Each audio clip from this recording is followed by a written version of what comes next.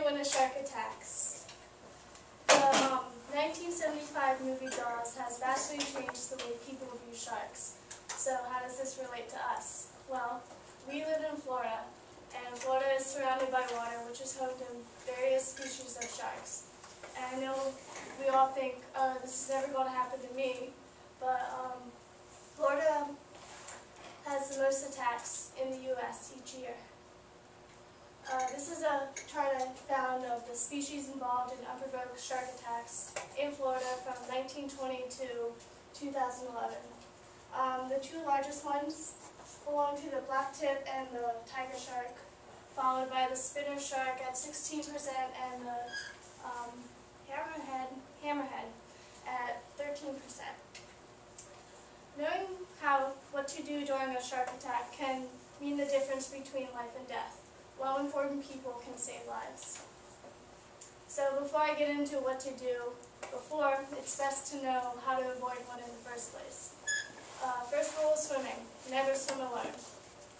And do not take unnecessary risks. Know your limits. If you know you're not a good swimmer, then wear a life vest. Do not swim near fishing areas. Sharks are attracted to the panic motion of fish.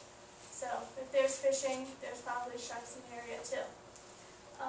Know what you might possibly encounter.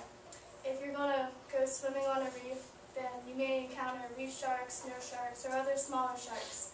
If you're going to swim in the deep coastal waters, you may encounter larger sharks, such as the tiger shark, hammerhead, bull shark. And remember, there's always a risk. It's not our territory. So, if you're being attacked, first of all, you don't want to panic.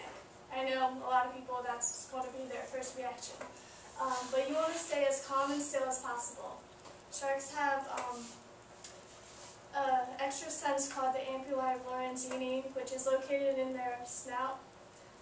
This sense can detect electric pulses that all living creatures have, and the more you splash and thrash around, the more attracted they will be, because they think you're an injured prey.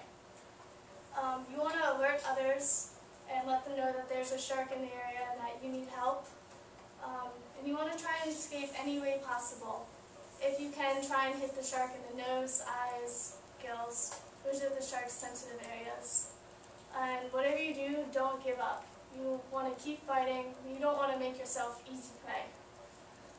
You want to obviously get out of the water as soon as you can and get medical attention, whether you have a scratch or a major wound. And then, if you see someone being attacked, you want to make sure it's not a prank. You want to make sure it's not this dog dressed up in a shark costume. You want to step up and be a leader. Timing is crucial, and you want to get the person out of the water. You want to stop and control all the bleeding, and you want to get them to a hospital. And you want to make sure that you can call ahead to the hospital, let them know you're coming so they can be prepared. And again, timing is crucial.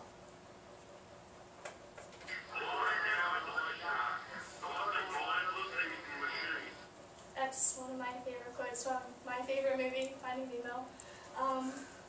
Although many people may not believe it, it's actually true. Sharks are not mindless eating machines. They are actually very curious creatures. And unfortunately for us, they don't have hands or feet, so the only way they can investigate is with their mouth. And most of the time, they mistake us for prey.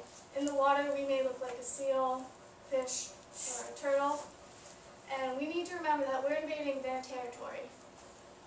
So we should not be afraid of these creatures. We should do the opposite and protect them. So, back to Jaws.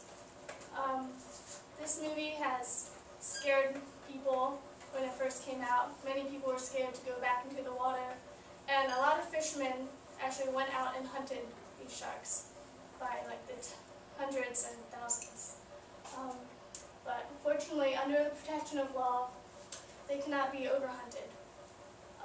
We have seen sharks moving closer to shore, which puts them in more direct contact with humans. So we need to understand them and learn about their behaviors so we can respect them By knowing what to do during attack, your chances of surviving increases, which also allows us to coexist peacefully without fear of an attack.